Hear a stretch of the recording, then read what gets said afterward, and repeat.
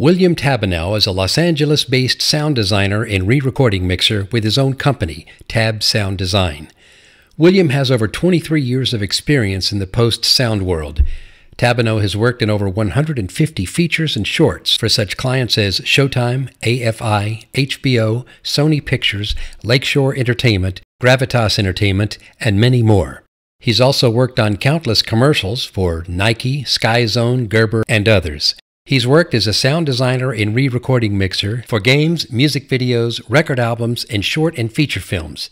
His goal is to stir up the listener's emotions by creating dynamic and clear mixes. Here now is William Tabanou. Will, it's great to have you here, and I'm sure our students will be thrilled to hear many of the wonderful stories and things you're about to tell them. But as usual, they love hearing how people get into business, and I'm sure from what I've heard from you and from others, you have a very interesting past. Would you mind telling us the story of how you got into where you are now? Well, it all started around the age of 10. My brother had been playing drums for a couple of years. And, you know, we obviously needed someone else in the house to help crank it up and you know, and have fun and all that. So I ended up picking up the guitar, and then we played in a band together for a little bit. And since he was 3 years older than me, I was a little too young to, you know, play in clubs or play parties and places like that. So I ended up starting my own band. You know, we as a band, we started talking about, hey, we should start recording, but nobody was in the band could record. So I was like, well, you know, maybe I'll buy a 4-track recorder, which was kind of the thing. And so I bought a 4-track recorder, or Tascam, and I became the default guy. I started recording, you know, little demos here and there, some song ideas that we had. And then in high school, this was, yeah, and it was like maybe junior year, our band hired an engineer, an outside engineer, and we went to a bigger studio. So this was the moment, you know, the moment when I walked into this nice studio called Rivendell in Houston, Texas, because that's where I grew up. And, you know, I saw the big board and I was scared when I saw that board. I was like, well, I'm good on my 4-track.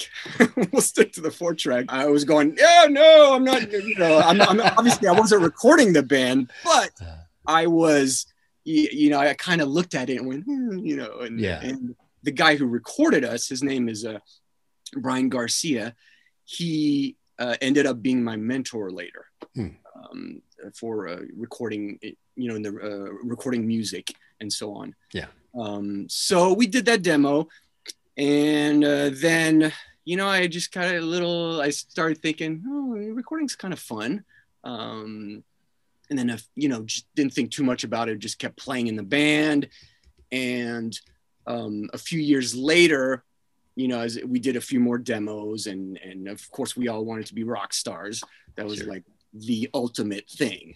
You had to be rock stars. Like, you know, you have to work hard to be a rock star. you don't wait for it to happen. So we, our band, I guess when we graduated high school, when I graduated from Lamar High School in Houston, we decided as a band, we stayed in Houston for a year. That's what it was. We stayed in Houston for a year. The drummer ended up moving to Austin because he got into St. Ed's. And so we were like, oh, we're going to practice every 3 weeks, and, you know, and this isn't going to be fun. We did that for a year. And then the rest of the band, including myself, moved to Austin. So I basically went to University of Houston for my freshman year of college. And then when we went to Austin, I took some music business courses at Austin Community College. And that was, you know, it was kind of interesting and like fun learning about the music business other than what I was observing while being in a band. And so I did that for about a year, and, you know, I started thinking, you know, maybe I should start thinking about a career in recording along with the band, because who knows what's going to happen with the band. And then I guess, yeah, 2 years, no, after we were in Austin for a year, we moved back to Houston because we found a bass player that replaced our longtime bass player that just decided to quit music. He was like, I'm done, you know? So we said, okay. And we found a really good bass player in Houston. So we moved back to Houston. And then at that time, that's when I went, okay, maybe I should, look into some kind of recording program. And then I talked to Brian Garcia, who had recorded us a few times, obviously. And I said, where did you go? And he was like, well, I actually went to Houston Community College of Recording. And so I was like, okay, well, maybe I'll check it out. And so I, submitted some information and I got into it and just started recording bands. And, it was a very small studio, but it was a good way to kind of get into it and just ease into it, and having different courses on MIDI or just, mic techniques and stuff like that. And I really started enjoying it. So then after that year in Houston, we moved back to Austin. So it just never stopped. And when we moved to Austin, I decided to get an internship at this studio called Music Lane. And that was a cool experience because there, we had a big mixing board, an Otari Concept 1 is what it was called. We had a 2-inch tape machine, which was very exciting, but also daunting because the first time I spliced tape, I was like, I don't want to do that again. It was terrifying, wasn't it? I was like, my boss is looking at me and I'm going, soldering and splicing tape, I don't know if that's my thing.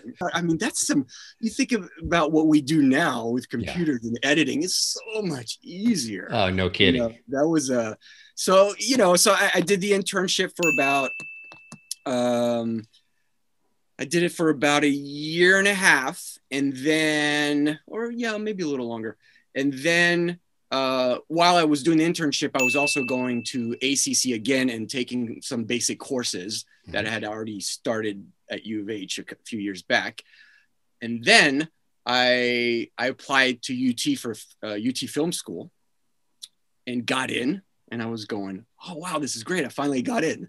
So I get my letter of acceptance. I'm excited. And then my best friend, who's the drummer in the band since, we were 12, 13, had just come back from NYU Film School.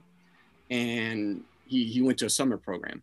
And he said, we were driving back from Houston to Austin. And he goes, hey, I'm really thinking about shooting a movie on 35. And it'd be great if you were a part of it, and scored it with me. And I'm going, scoring? What's that? I mean, we just rock out usually. And so scoring and then doing the production sound and doing post sound, all these things. And I was going, well, I mean, production sound, it can't be that difficult. Post sound, we'll see. That's just going to be a journey. I didn't know anything. So I came to a crossroads basically. And we had the loudest camera, which at that time they were just using those for videos. Yeah. So every shot was like, so it was a great learning experience / nightmare. And I had to decide, am I going to work on this movie set and maybe potentially start a career? And, the band thing was still going on at that time. Or am I going to go to film school? I got accepted. This is exciting. So I had to have a long conversation with my parents, as you can imagine. They were like, of course, financially, they're like, well, that's great, if you don't go to UT. But they're thinking, well, you finally got accepted to this, the UT. And I said, well, we got to think about this. And finally, they said, look, do what you think is the best thing right now. You can always go back to school if you feel like in a year it's just not working. So I said, okay, because my parents were really supportive. My dad wasn't so supportive about the music stuff, but he became my biggest fan later, which was awesome. but so yeah, decided to work on the movie with my best bud, and we got a whole bunch of friends together and made our first movie. I remember the first day of shooting, there was an experienced director of photography on set, and so we're about to roll, and I'm behind my gear and this gear that we had rented, and he goes, and so they're like, "Sound ready?" And I'm like, "Yep." And he goes, and so they call out. I'm supposed to yell out sound speed, but I didn't know that. So I'm like, recording, because I come from the studio world, and I kept saying that. And at the end of the day, the DP came up to me and goes, "Hey man, it's sound speed. Just remember sound speed." And I'm like, okay, cool. But it was one of those things where you're like, yeah, I just didn't know. I mean, being out first time on a film set, there are 1,000 things that people don't know. It's a whole different world of vocabularies and protocols and all these things. But sounds like you did pretty well, all things considered. Well, yes, all things considered. I have to say that was a mountain to climb with dealing with the camera. I mean, we had it blimped.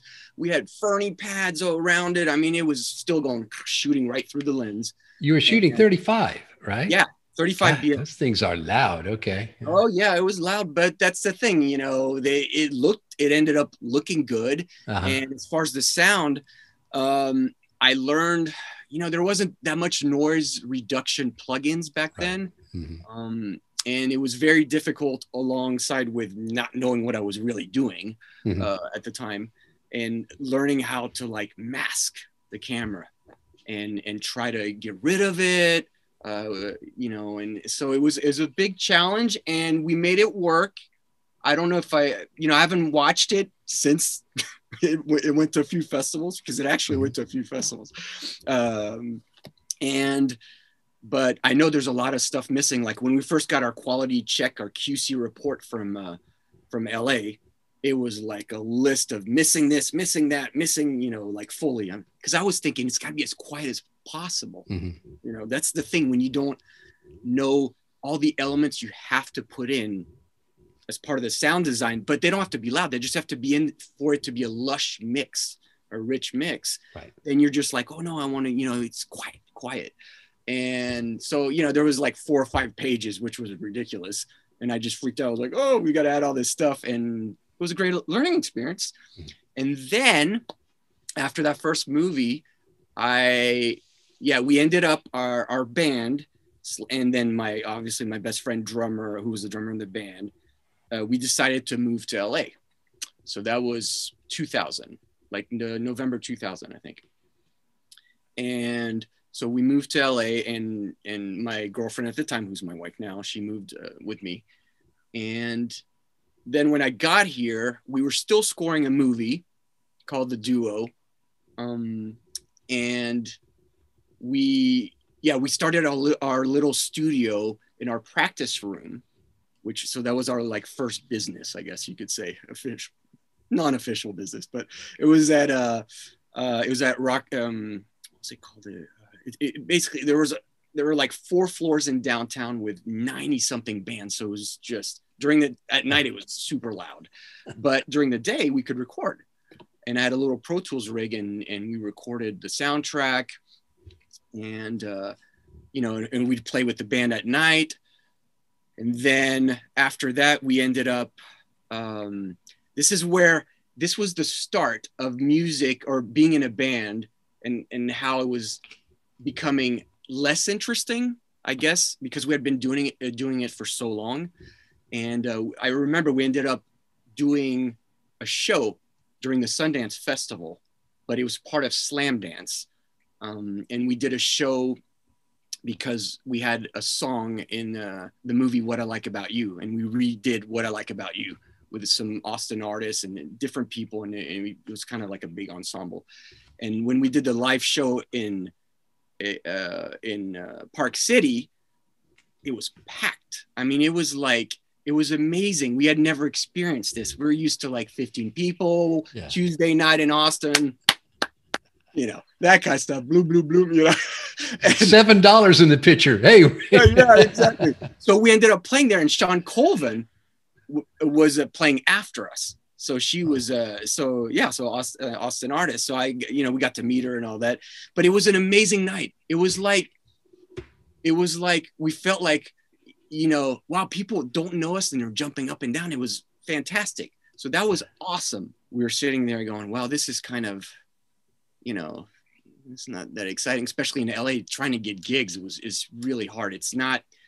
It's very regional. Austin was a lot easier as far as, it's centralized and all that. And so that kind of became the beginning of the end for the band, I guess. So I kind of leaned more towards doing post sound and recording indie artists. And that's what I did with my buddy. We both, we ended up moving from our rehearsal space to another studio in Koreatown in LA, and did that for a couple of years. And then I got an internship at Brasher Sound, and that's where I really learned.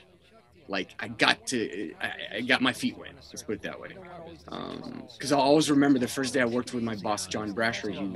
We're sitting there on stage. It's just me and him, and he's like, okay, write down. We need Wallet here. He kept saying Wallet, and I was like, for a while, and then I finally figured out, Walla, of course, Walla, wah, wah, wah, all the talking in the background, but it just didn't register at the time, So I did that for a couple of years, and I got to work on a movie called Narc, and I was the Pro Tools stage editor, and that to this day is still a great movie. And I was just essentially an intern. I was getting paid very little, but I was an intern, and it was just nice working with a director that became pretty successful, Joe Carnahan. Mm-hmm. And being on stage and like the main mixers were sitting there going, hey, can you move this line, slip that, a few frames and all that. And it was exciting.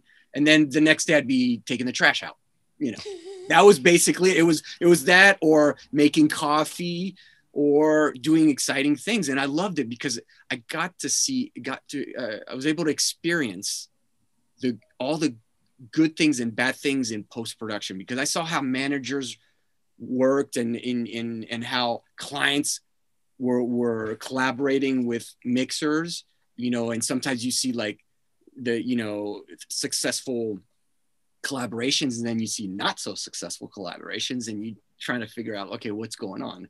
What went wrong here? Just because that happens, it seems to happen, in any business, really. Mm-hmm.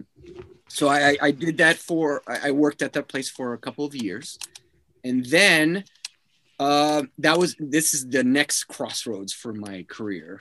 I decided that there wasn't that much work for a while. I was like, you know what? I'm going to see if I can go back to, like spend my full time in the studio that my buddy and I started, and just see, where it takes us. Because he was starting to shoot more movies. So it was like, hey, I can do the post sound, and I won't be tied to another place to do it. Of course, making this decision, I knew that, I'm in this place. There's a potential of getting to work with some bigger mixers and eventually getting to that, in the union and get, essentially getting to the top, you could say. But that's where I thought that I was thinking, okay, what do you want out of life? That's basically what I asked myself. Okay. I was like, yeah, you want success, but that's relative. It's like, it's subjective. It's like, well, what is success to anybody? Is it, fame, tons of Oscars, or is it just being busy working? And I decided, look, I'm going to try to go my own route and see what happens, and keep and stay busy, and at the same time start a family, because that was one of those things I wanted to do. And I remember some of the mixers I worked with at Brasher Sound, they would be like, oh, you're getting married. Oh, good luck. I mean, they were like, they were giving me a hard time. And I was going, what do you mean exactly? And then I kind of got it because of the hours, and, you know, not that I don't work many hours these days, but it's, you know, it's tough when you get to a certain level. And if I would have kind of stuck with some of my buddies that were working at that studio, I mean, I know by now I would have Emmys. I don't know about Oscars, but Emmys for sure, just because all of them ended up part of a team, you know, and they ended up, you know, getting Emmys and all that. So that I knew I was like, well, if I ever get an Emmy, it'll be through, it'll take a longer, you know, it'll take longer route, longer route, but that's okay. Well, almost got one. Well, not me, but a project I worked on recently. And so I decided to just, you know, do the studio with my buddy, and, you know, or continue, I should say, continue our business or endeavor. And we moved from Koreatown to West Hollywood. So now we were in a really cool spot on Robertson and Melrose, which is like just a great area. Yeah. And we started the studio. It was called Jam Pictures and Sound, and it was above a restaurant. And luckily the music wasn't loud enough that we would hear it. It was a makeshift studio. I mean, it wasn't like this, you know, what I have, which is tuned and everything. It was a makeshift, and it was very cool for music, mostly just because of the vibe being in that area, and just, you know, it was more of a setup for music, even though I did film. I did post sound there, and I did about 60%. I eventually did about 60% post sound film work there, and then about, you know, and 40 producing artists. And mostly, like, I produced, it was either for, you know, scoring projects, where we'd have to do a few pieces or a full movie, or it was like I worked with this pop or opera artist called Krasimir Avramov, who's from Bulgaria, and we did an album together.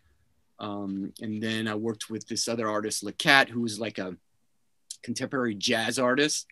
So I got to, you know, record some really, you know, really cool musicians when I did that. And yeah, that was like the music recording portion of my career, I'd say, even though I was doing post sound, because I was still, you know, working on movies, but I really enjoyed, I think music was still kind of at the top. And then I finally got to a point where I was sitting there going, well, you know, it's producing music is fun, but it's also very taxing, like just like mentally compared to post sound. I started noticing, like, yeah, post sound, I mean, you have deadlines and you have to make things work in sound design and make sure your client, you know, all the clients are happy. But with music, it was like every time you were doing something, you knew somebody else had something better. Like you'd be like, it's great. And then you listen on the radio, you're like, there it goes. You know what I mean? That's not the way to look at everything, but that kind of was one of those things where I was like, okay, well, I'm still going to do music, but I'm going to really focus on post sound, which is what I'm still doing today. So it was a good decision. And then I decided to, like, you know, to start my own studio, basically convert my garage, this is what it is. And, you know, have a bathroom in it and make it totally isolated. And so I don't have to, you know, you can't go to the house through a door here. You have to walk outside and, you know, make it an office essentially. Mm-hmm.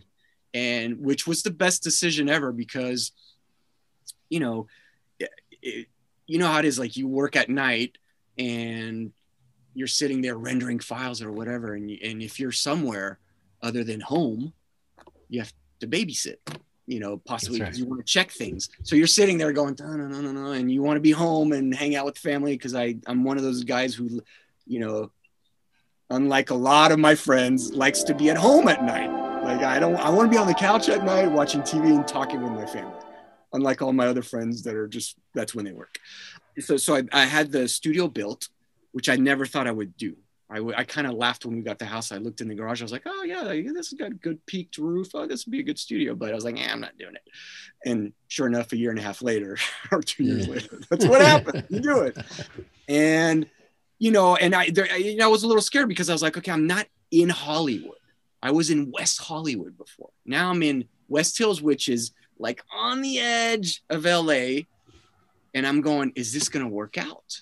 But I'm going to build a really nice studio. I had this guy, Jerry Steckling, who designed, I got him for a really good deal because it was right after the crisis. And I asked him, do you do small studios? And he said, yeah. And then, he had done Skywalker Ranch. He did Snoop Dogg Studio. I mean, he's done like so many studios. Really nice guy. And I said, well, can you do a really nice studio for whatever price? And he ended up, we came to a good compromise on the price, and and he built my studio as it is today, and I'm so happy that it worked out that way. And I know now it would be way more expensive. I know for sure it would be expensive. And so I built it, and like I said, I was a little scared because I was like, is this going to work out? Are people going to drive? Because LA is very like, I live here, I don't drive, that kind of stuff. That's just the mentality. But you know what? It has worked out. People have been coming here. I've been busier than ever since I started the studio, and working on many movies. And, like we talked about, I've worked on over 100, well, it's like 160 something now, features and shorts. So it has been exciting. It's been also stressful because, you have to maintain, and it's all about quality for me, not quantity. And the quantity keeps coming, but the quality is paramount because, it's like me doing a lot of the work. I do have my Foley guys, which I hire my Foley guys on all the projects to do footsteps and props such as like, hand rubs, like grabbing chairs, knocking on doors and stuff like that. And they do a lot of stuff, but that's kind of like the things that people are used to seeing or hearing about. Then this brings us pretty much up to the present, to this very night, isn't it? Go fast forward 10 years, but yes. Well, you mentioned a couple of things that I'm so happy you mentioned because I think they're really important.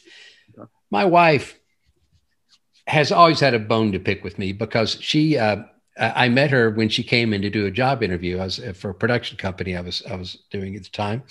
And she had, I think it was 3 hours to go to graduate college. Okay. And it just so happened that she hit, how it is in the business, you feast or famine. She happened to hit at a time where a huge project had just hit and we have to get the ball rolling.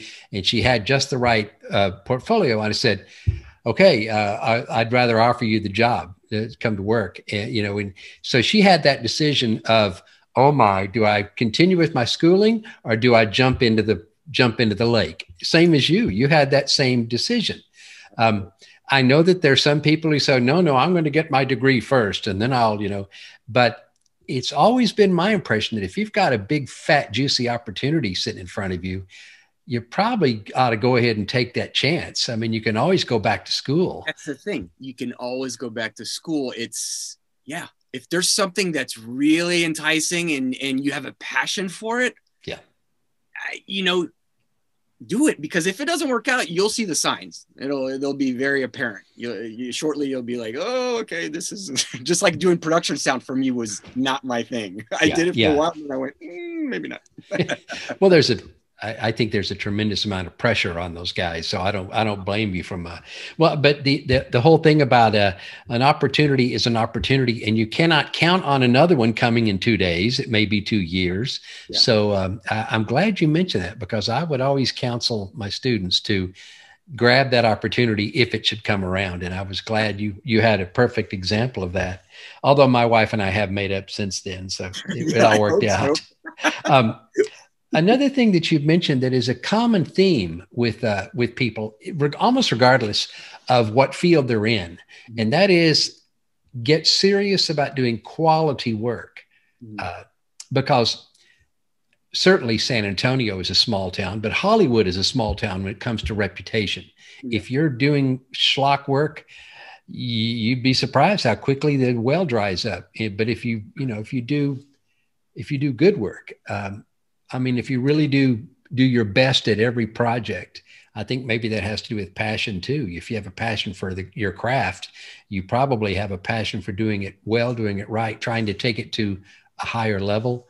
But I was really happy that you mentioned that about quality, because I think that's super important. Yeah, I mean, it's a conversation I have with a lot of people, because some clients will call me and go, or potential clients will be like, "Hey, can you do a mix in 3 days?" And I go, "No."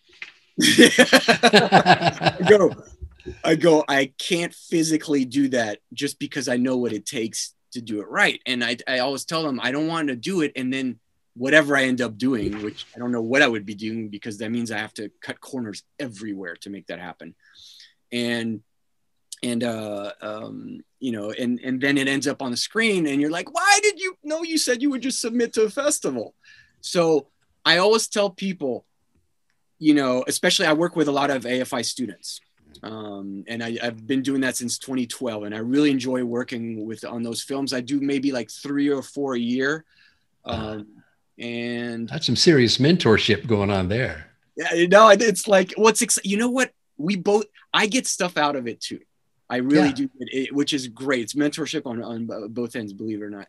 And so I always tell them, I go, because there's, they talk about like, budget. I mean, they usually have nice budgets at the school for short, to work on shorts. But I always talk about, a lot of people in this business go, well, there's not, in post-production specifically, there's not this much, they're not paying me this much money. So, I'm just going to do just this amount of work. And I don't agree with that, because once it's on the screen, I have never heard anybody in the audience talking about, you know what, did that post sound guy get enough money to work on this? Or you just don't hear that. Like when it's on the screen and it's in the speakers, that's it. What's there is the final product. So if you were like, if you're like, well, I didn't do the job because I wasn't getting enough money. Well, this is, you're going to see it and hear it on the screen. It's going to come through. And I've always thought that's not the way to do things. Like if you kind of feel that way, I would say don't take the job. Very important. But someone may say, well, you need the job. And it's like, well, yeah, you do need the job, but you have to do it well. It's well, Will, we kind of straddle that gap or that line between providing a service and being artists. Artists want to do the best they can do. The guys who provide a service, they're looking at their watch. Okay, this is so much per hour. The ones that I know that regard it as a service never really get to the top. They may hit somewhere in the middle. They may fool enough people, but they never really, they're not the people you go to when you have a project has to be good. That you want to go with people that will put a lot into it. So again, quality is just inevitably, if you've got the passion, it's good to go ahead and carry that quality line. And you feel good about it. That's the thing. You finish your project. It may not be the best sound mix ever, but you go, I did the best that I could do, and the clients are happy. That's the thing. If the director and the producers are happy, you did your job. That's it. And yes, ultimately your name will probably be on it to some degree or somehow. But but that's another good thing about mentorship. Not only can you help people learn the craft, but learn the ethics and the I don't even know if what we're talking about is in the realm of ethics or something else, but it is at least as important as your talent is your attitude. From what attitude is very important. Very important. Maybe more than talent, I don't know. It's the tie, I suppose. You hear there's a lot of, he's giving us a hard time. She's giving it, you hear that so much, and that's it. I won't say anything else, but you hear that so much and you just go, yeah, I know, because a lot of people are jaded, over time from working. They're doing it nonstop. And that kind of brings me actually to this topic. is burnout,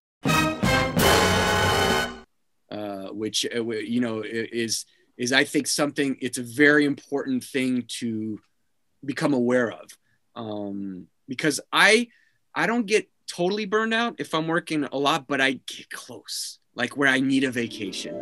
I just need to do something different, you know.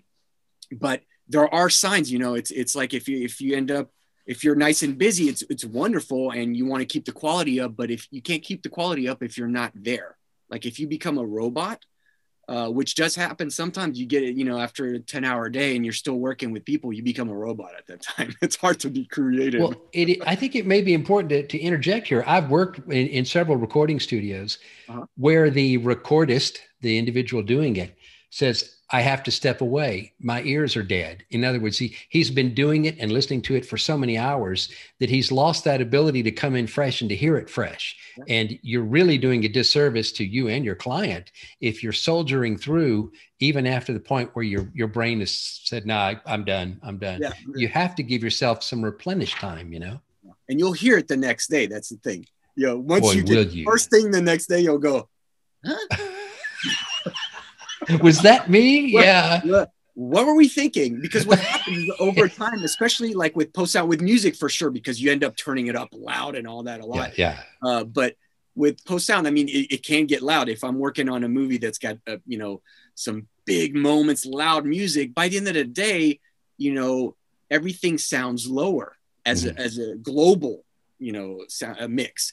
So sometimes you keep pushing. That's when you have to like check meters and go, oh, okay, wait, hold on. Okay. Yeah. Well, I don't really know the equivalent to audio work because, you know, even in animation, you can look at the drawings or looking at what you're doing all day long. You don't get that sense of gray where you do with audio. For some reason, it maybe it's just me, but for some reason, if I'm in an audio bay for a long time, my ears just get fatigued. That's probably the word for it, is fatigue. Yeah, your ears absolutely get fatigued, and you know, it's like a combination. You get fatigued, and also you're collaborating. So you're like, there's a lot of talking going on. You're discussing things. So it's this collaboration. And then you're working nonstop because you don't, it's not like you take that many breaks. At least I don't, other than like we go out to eat or go to the bathroom. That's pretty much it. You know, so it's, yeah, it can get, your ears can get fatigued. And, you know, let's say you do that nonstop and work long hours, you'll get burned out. I had an intern back when I had a studio in West Hollywood, super talented guy, but I would leave, you know, around 7 or 8 at night. And then he'd still be there the next day working. I was like telling him, I was like, you have to, not all the time, but he would do this a lot. And he's like, I'm good. I slept 2 hours. I'm good. And, you know, on the couch, and I'm going, I go, you're going to get burned out.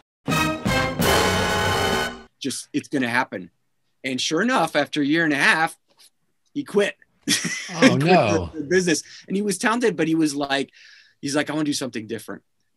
But that's the thing. You can't go, you don't want to go full on. I mean, you want to be there working and be consistent, but you don't want to go, you don't want to be like, if I don't work, I'm going to feel guilty, or I'm not going to get enough done. And, you know, the clients aren't going to be happy. That's something we all feel, I think. You know, you've got to have that throttle in the artistic realm, especially, I think, to do that. You'd mentioned another thing several times in this conversation, which I'm delighted that you have, the word intern. And what it means, you know, like we talked about earlier, that take that opportunity.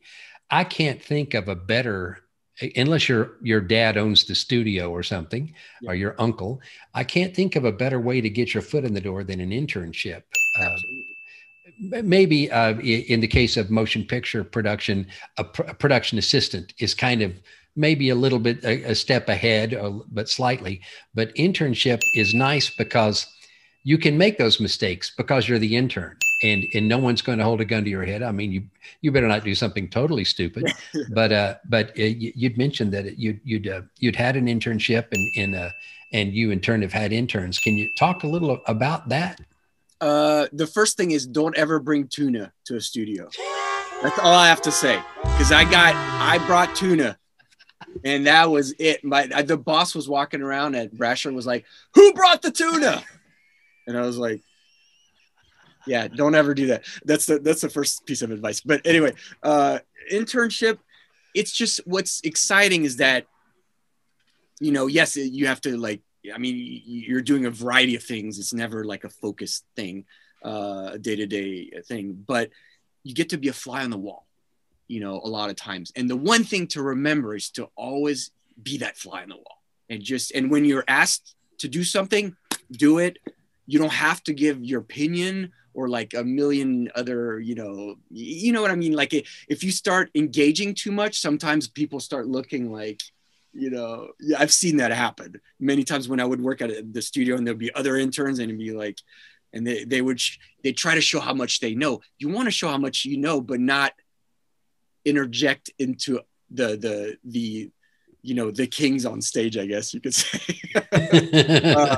It's one of those things. It's like, you know, there's a hierarchy, and especially in the film business, and you just want to be like, you want to soak it in, because that's really what you're there for, soaking it in, and then learning the things you wish that you don't want to end up doing later, and make the mistakes, or the things you're like, you know what, I think this is good. I like the way they're interacting with this client, or I like this. I like doing Foley, or I like working in the machine room, you know, or just editing effects and sound designing. I mean, you just kind of discover what you want to do by interning. So I think it's very important to intern if you get the opportunity. Yeah, because very often you may go into an internship thinking that job is something altogether different from what it turns out to be. That can be good, or it also can be bad.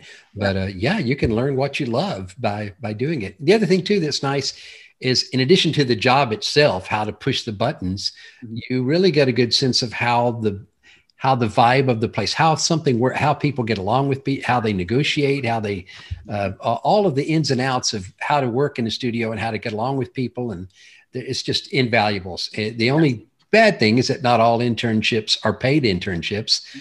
But you know, if you can afford to do an internship, find a way, do it. Cause that's, and like you say, never say no. Just say, I'll do it. I'll take care of it. You know, I love the can-do people, you know. And if you have an issue, obviously, you know, you can't figure something out. That's when you bring it up, but you just go for it and go, I'm there. I'm on it. I'm on it. That's it, man. Those are the people that eventually catch on the fastest and go the farthest, I would say. Yeah. You had, in your endless list on your IMDb, you had I think it's 160 so titles you've worked on. 72 of those credits were for sound design. And could you give the students a little talk about the difference between composing music and sound design? Well, composing music, they all have a huge part in as far as, you know, the overall soundtrack of a film, that's, you know, including dialogue and background ambience and, you know, creative sound design, what I like to call, and so the difference, I mean, they kind of work together is a way to, you know, they complement each other, because I've noticed when I've done sound design work on any movie, when I get the music, that's when I'm most excited. You know, if the score is excellent, wow, it just brings up, you know, the movie to another level. And what you have to figure out in some of the bigger sound design and scoring sequences is how to work everything together and which frequencies are going to pop out. It's like a dance between both of them, you know, between like the bigger sounds and then the bigger stingers from music. Does one usually precede the other, or does it vary from every project? Depends on the scene. It really depends on the scene. And, you know, like I worked on this one movie, The Great Alaskan Race, and we had the whole movie was supposed to be a build, like a storm that was building. So every scene you should feel, whether you were inside or outside, things building. So that was challenging, but also fun. Because then it became like, then we had the big storm. So it's like, you know, putting all these elements together and, you know, like building up the wind, making it feel like it's, you know, something's daunting and coming, you know, essentially. Yeah, it's with that, and then having an, you know, that movie had a really amazing score. I really like the composer, and it was one of those epic type scores. So if you have that and you have big sound effects, as a sound guy, that's really a perfect mix. You know, as a sound designer or mixer, in my case, it's I'm mixing and sound designing.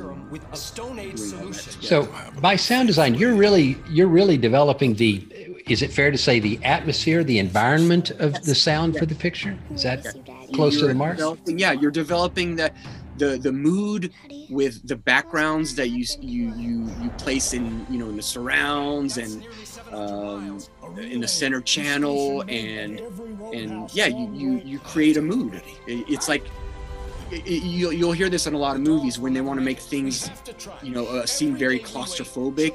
Like all of a sudden the backgrounds will just start. You don't notice them, but they kind of go down, especially in horror movies. And then.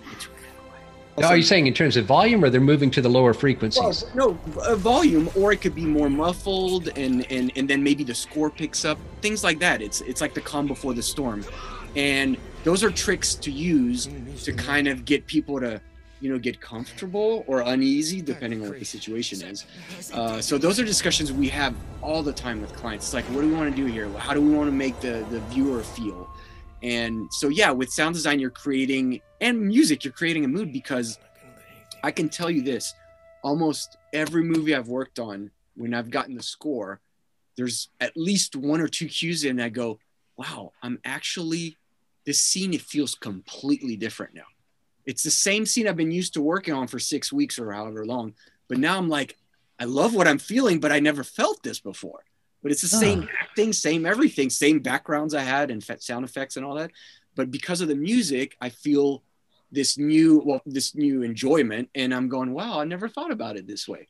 And of course, there's a lot of predictable scenes as well, but there are a few in almost every movie where you go, oh, okay, that was the composer's take, and that was cool.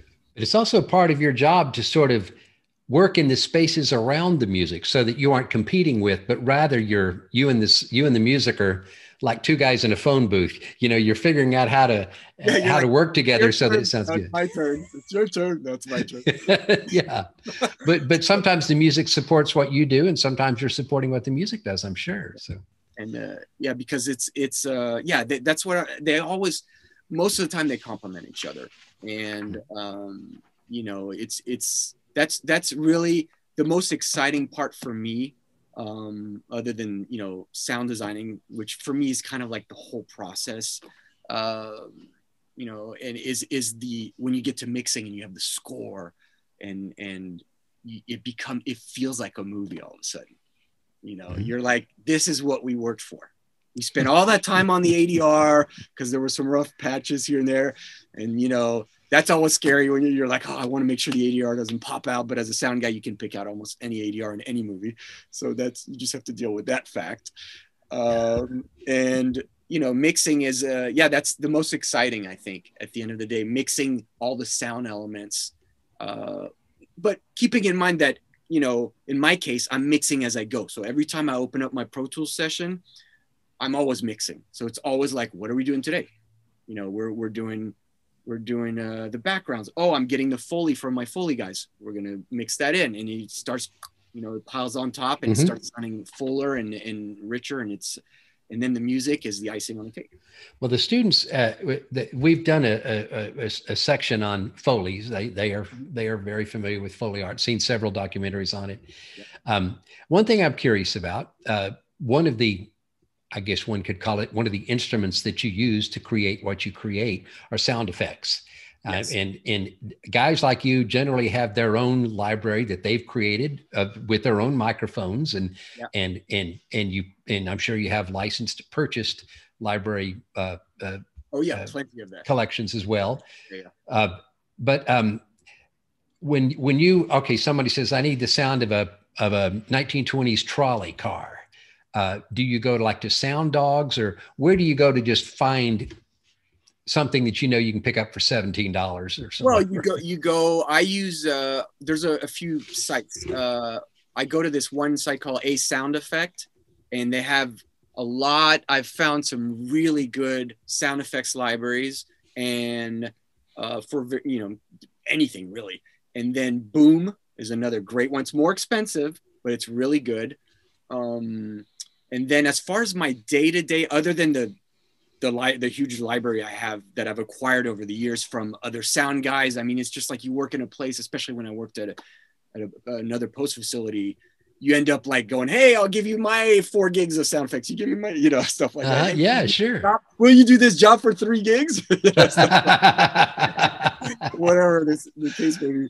And they become currency.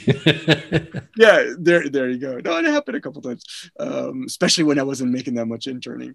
And the other site, so there's A Sound Effects, Boom Library, and Soundly, which is one that came out probably a few years back, and I ended up somehow seeing it online, and it was like the beta version.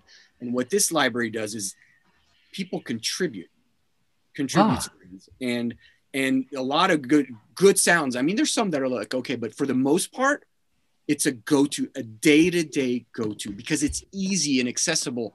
The problem with some other libraries is that you have to go on their site, listen to them, and download them.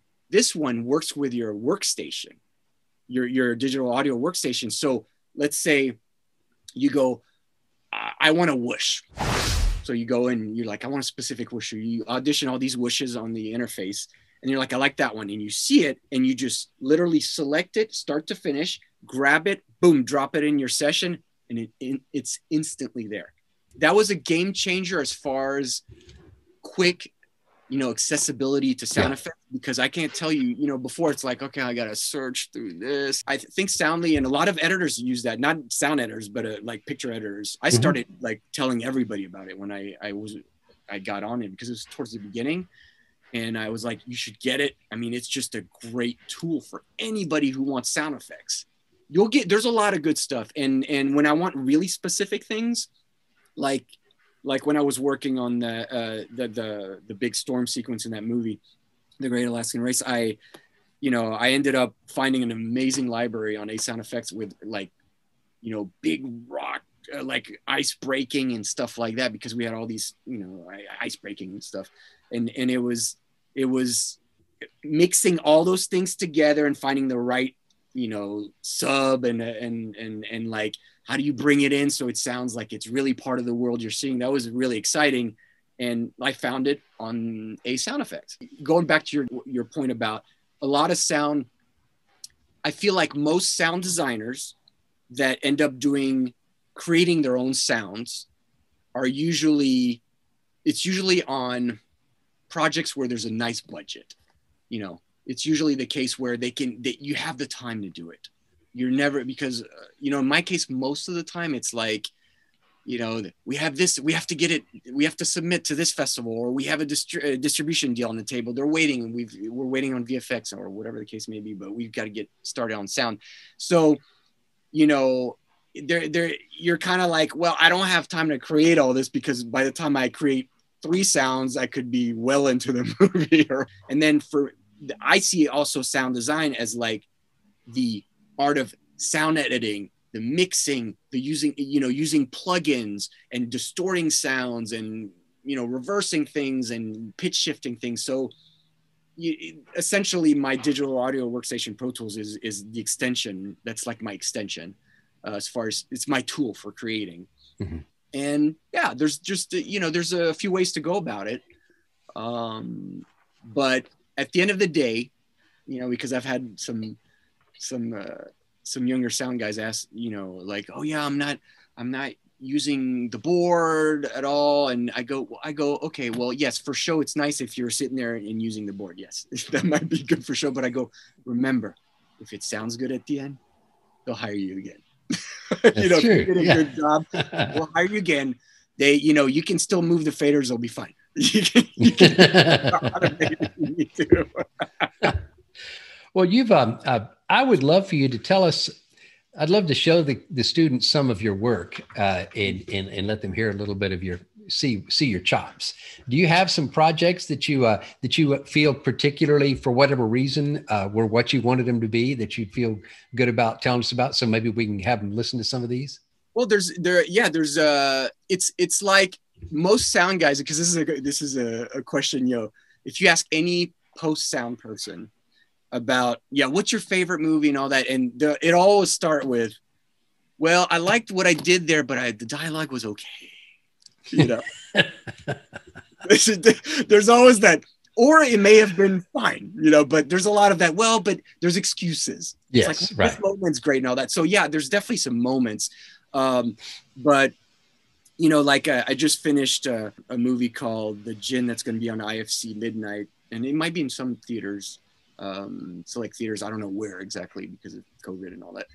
But it's the music was so cool in there, and it's a bone chilling type thriller, and it's not out yet, obviously, but there's some really good moments, where it's like, it gets you, that's one. And to mention that other movie, Great Alaskan Race, that movie, I think from start to finish, sound wise, I'm proud of that one, because it felt like, especially when we watched it at the premiere, it was nice and loud.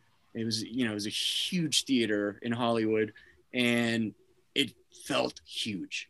And I was very, it's not all the time that you can walk out and go, I think it turned out really well. And then there's a fun movie I worked on that had, it's a comedy, but it's also like a thriller called Useless Humans that came out last summer. And that was definitely a fun. We had a lot of fun because we use this plugin Dehumanizer to which helps you do creature voices. So we had to create this like kind of monstery type voice for this alien. And so the director ended up going in there, and he was like, we just experimented, and I was like pushing buttons. We were talking, trying to get the right thing, and then that was a lot of fun. That was a lot of fun to work on. There's another one. What? There's only one. What do you mean? They're all over the damn place. It's all over the damn place. It can teleport. Oh, it's not so bad. Just one alien. That can teleport. Maybe we need to rethink this entire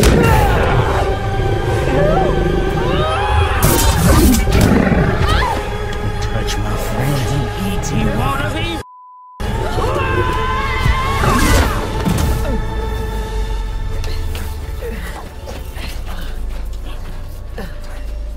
Where'd he go? He doesn't know that thing's gonna pop up at any. Jump scare!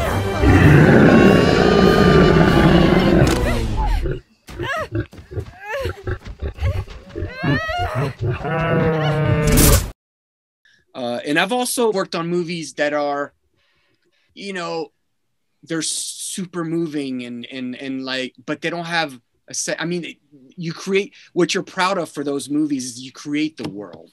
Like I worked on a movie called The Illegal that came out in December, and it's actually part of the very, very extensive Oscar eligible. Oh my gosh, I can't even talk right now. It's eligible for the Oscars. Jeez, cut that out. I'll cut that out. So that was on the list last week. There's a lot of movies, but it's a very moving movie and a moving film. And it's in the U.S. and it's also in India. So you had to create the world in India, and wow, it's not like it doesn't have all these like huge sound effects and all that, but it's creating the world. So it's in a more subtle way, and that's very important. Sure. Because the quieter moments are almost the hardest moments to really like. I mean, they may not take as long, but they might be the hardest moments to really achieve, to really get to really knock the right mood for the viewer. So that movie, I like that movie, you know, because I was able to kind of do the whole like going from India to US to LA back and forth. And you know, you have subtleties that really make you feel like you're in two different places. Son, why do you want to be a filmmaker? I think it's the only medium where I feel like I can express myself.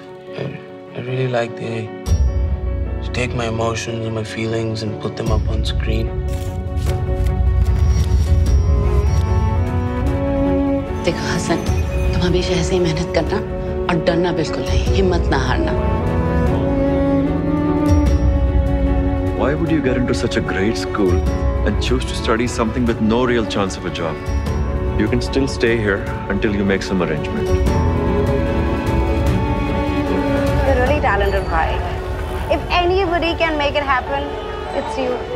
You're a fighter.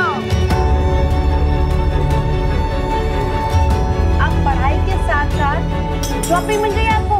Just don't tell mommy where I work. Huh? Where are you from? I'm from Daryaganj. It's in India. How you like in LA? Work and everything, you don't get to see much. You know, you're really brave. Just leave home, and it takes real courage.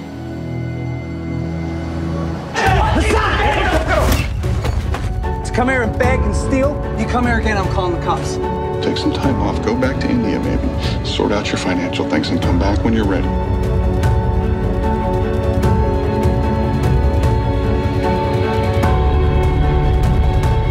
What's gotten into you? Stop thinking you can save me.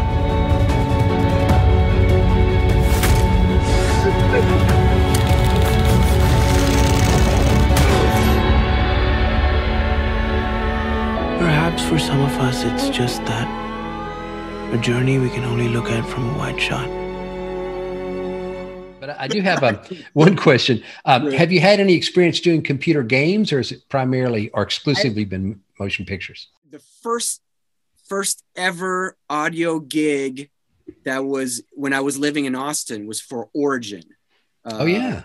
Yeah. And I did, now it was through a sound designer, or I guess a sound editor I was working with at Music Lane Studios, the guy who brought me Pro Tools for the first time. And I was like, whoa, things are about to change. So I ended up doing dialogue editing on, I forgot the name of the game, but that's pretty much it. I thought about getting into it, and then I've gone, well, I mean, I'm already really busy with film and I really enjoy what I'm doing. Now the dialogue editor that works for me, she does a lot of dialogue editing for games and stuff. It's just not something that I'm looking to do, but if it ever worked out, it'd be great. But it's not, I'm not like, you know, looking to get to start working on it. I was just curious because some of the students have an interest in games, and now games clearly are making pretty big inroads. In fact, with COVID happening, it seems like films have sort of hit a plateau. I don't know. I'm hoping that film can rebound entirely, but it has been really tough on, you know, distributing is a mess right now. And so getting your money back out of a film has become a challenge. People want content. I mean, yes. The amount of movies I've had to deliver in the last few months that I've worked on, all of a sudden everybody's like, we have to deliver because they want content. But yeah, as far as the financial aspect, I don't know. It's different. The last three things mentioned: advice for those coming into the business, secrets for success, pitfalls to avoid, and final word to students. So we've covered many of these, but you may have a few more nuggets that you would want to mention. Well, it all starts with, if you have passion, you know, for what you're doing, that's great. I mean, that's like the key. That's what I tell my kids. Whenever you get that passion, you know, that's what you're, you know, that's the life force, right? Yeah, that's the life force forever, because you're always going to dabble in different things and like, oh, maybe I like that. And, you know, but once you have the passion and you know it, go for it. There's no reason not to go for it. And then one of, you know, the most important things for me is balance between family and work. Because it's very, very, very easy to get caught up in working too much, especially in entertainment. because, you know, you get excited and people have deadlines, and, you know, some deadlines are unrealistic. They're self-imposed deadlines. Some of them are realistic. If you're working on a TV show, it's every week and you have to get it done. But you will inevitably be pushed. There's just no way around it. You will. And you will be pushed to the limit, and you might get burned out that way. So my thing, I've always been, as I'm working, you know, as I've been working as a post sound guy for 23 years, but with sound, I mean, officially for a little bit longer than that. And I've always said, I want a family, and I have to remind myself when, you know, I'm working too much, or I get in robotic mode because I have to get all this stuff done, that it's like, you got to kind of figure out and refocus and go, okay, where can I change? Obviously you can't do it that day, but start thinking in the next couple months, how can I get back to how I know works best for my sanity and, you know, for my family and for work, to be more energized going into work and doing better work, really, and making it not as hard because you're like so tired mentally. Not so much, you know, I get plenty of sleep, but it's just the mental aspect, because you can get plenty of sleep but just be exhausted mentally because it's a lot of stuff dealing, you know, working with a director and a producer, you know, every day on a project, and and you're collaborating. It's exciting, but it's a lot of things to pay attention to and to deal with. So balance is, like with any job, it's key. For me, it's definitely key. If you want to, you know, it's about longevity for me. You know, I want to make sure I'm still doing this for a long time and not be like, well, I'm over this. And which I know a couple people, you know, other than the intern I mentioned, that, you know, especially in the music business, they're like, I can't do this anymore. Yeah. Because they were working for some big producer that we all know, but we won't talk about, that was like pushing them to the limit. Because, you know, not just mentally, I've known people that physically their bodies couldn't hold up. It's some very talented people that can't do it anymore because they just, they get chewed up. So it can happen. That's the thing. It's I remember, I got to a point, like it was like in 2008 or 2009. It was that's when the crash happened. And also, like, my dad had passed away and we had our second daughter. We had just moved into the house and I was working a lot. That was a lot, you know, it was very taxing. And I went to my doctor and he goes, wow, you're worn out. I can see it. Like it's wants to really get your energy back. And I was still like, you know, laughing and stuff like that. But I was like, I'm just tired, you know, not tired from no sleep. I'm just tired. Yeah. And he's like, you have to recharge your batteries. And since you can't take time off, or, you know, you can't take 3 months off, you have to gradually get back into it. So since I thankfully am working pretty consistently, I have to remind myself that I don't get those 3 weeks off from project to project, that I have to keep it going, but I have to make sure that the quality is there. So I can't overdo it. I'm going to overdo it just a little bit, but not too much. And okay. Well, you know what? I think we've hit everything. I don't know if you've noticed, I've been grinning most of the way through this thing. I'm just so happy that my students are going to get to hear this. You are a delight.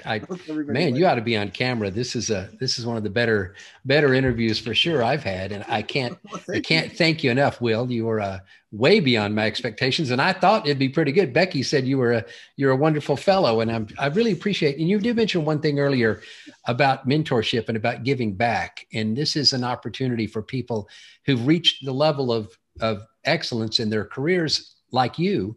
I really admire those guys that are willing to give back, you know, to take that time. You spent a couple of hours so far on behalf of me and my students. And I just want to thank you for it. It's a wonderful thing that you're doing for me and for my class and for the industry too. So Will, it's been a real pleasure. Thank you very much. And good job, man. Way to go. All right. Thank you very much. Have a great weekend. Take care. Thank you for your time so much. All right. Bye-bye, Will.